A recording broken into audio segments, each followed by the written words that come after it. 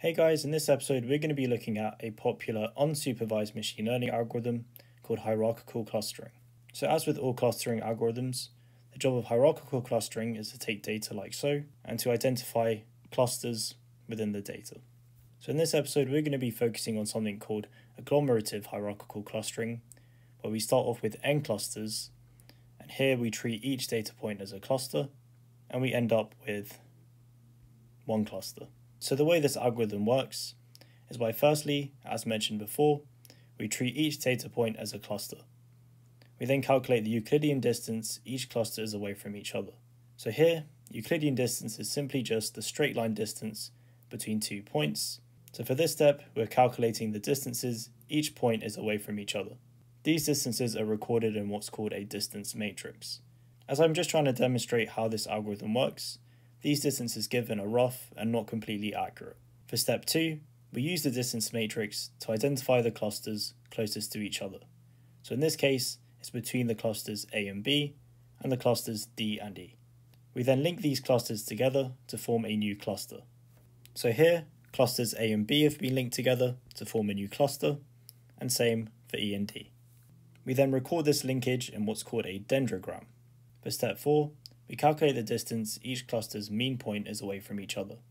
So here, the means of C, G, and F are simply just the points themselves, and since D and E have linked together to form a new cluster, their mean point is given here, and for A and B, their mean point here.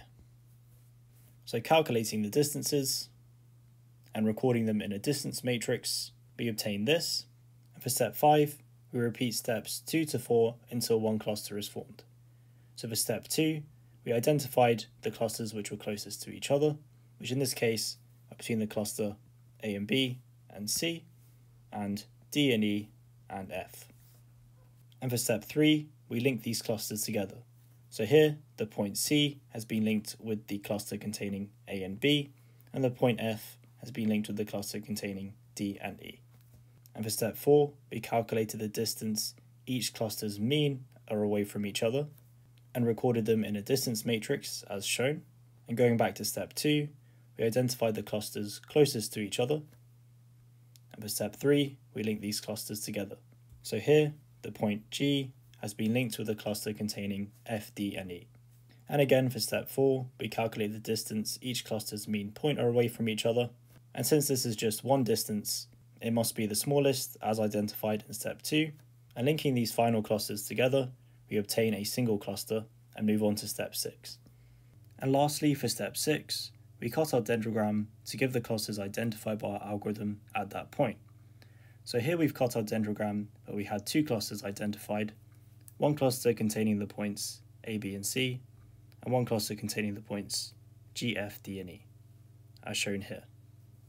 Sometimes it can be difficult to determine where exactly we should cut our dendrogram, so you may have to do a bit of exploring, looking at different cuts and the resulting clusters. One thing to note, however, is that as we go up our dendrogram, our distance between clusters increase. So for example, the cluster containing the points A, B, and C, and the cluster containing all points have quite a large distance here, showing that there is a large distance between these 2 clusters. So sometimes it could be a good idea to cut our dendrogram where we have these large lines like so. But it may be difficult to determine these cuts, especially with large datasets. Note that in step 4 of our algorithm, we calculated the mean points of each of our clusters, and then calculated the distances each cluster is away from each other based off of these mean points. For steps 2 and 3, we then identified the shortest of such distance and linked these clusters together.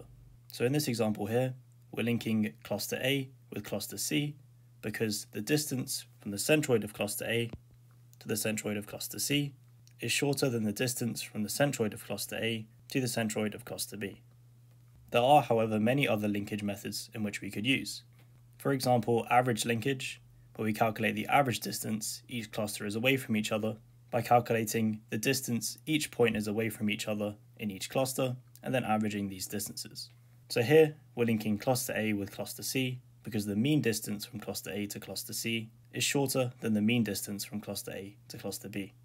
There is also complete linkage, where here we're linking cluster A with cluster C because the maximum distance from cluster A to cluster C is shorter than the maximum distance from cluster A to cluster B. There is also single linkage, where we link cluster A with cluster C because the minimum distance from cluster A to C is shorter than the minimum distance from cluster A to B. A slightly more complicated linkage method is called Ward's linkage method, and the idea here is we measure the within cluster variance of each of our clusters, and the variance here is measured as a sum of square distances. Each of our points are away from their centroid or mean point, so we'll denote the variance of cluster A as VA, the variance of cluster C as VC, and likewise the variance of cluster B as VB. We then look at what the variance will be if we link the clusters together.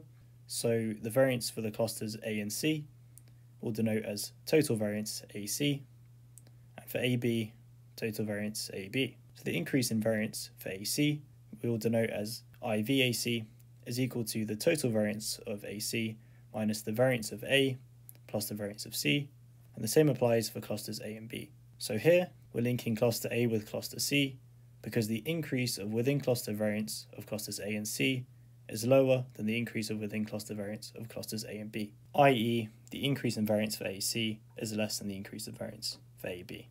Some advantages of hierarchical clustering are we do not have to manually select the number of clusters beforehand as we did with k-means clustering. It's also fairly easy to implement. There are a lot of libraries out there such as scikit-learn where we can import a hierarchical clustering algorithm and implement it on a dataset. The dendrogram produced from hierarchical clustering can give us some useful information such as the distance between clusters. There are also no need for many random centroid initializations as we did with k-means clustering. Some disadvantages are with large datasets it is difficult to determine the number of suitable clusters from the dendrogram. Also, hierarchical clustering is quite computationally expensive and is slower than k-means clustering, and is also sensitive to outliers. I hope you guys enjoyed watching this episode and learned something new. If you have any questions or comments, please leave them in the comment section below. For the next episode, I plan to show you guys how to implement hierarchical clustering in Python. Thank you guys for watching.